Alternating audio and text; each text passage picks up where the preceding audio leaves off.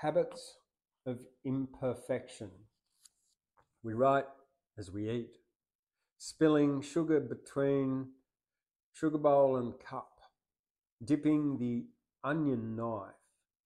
in the fresh butter, getting instant coffee granules in the powdered milk,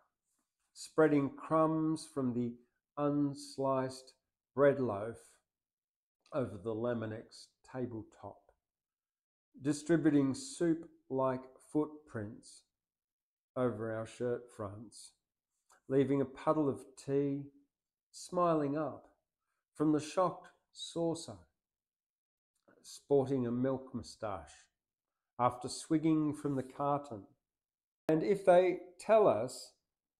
that what we need most is a serviette, a bib, or perhaps even a bell tent, and a sharper taste for the niceties, what we would say, speaking around another mouthful, is chacun a son goût, considerable, consider us incorrigible, and after you with the mustard.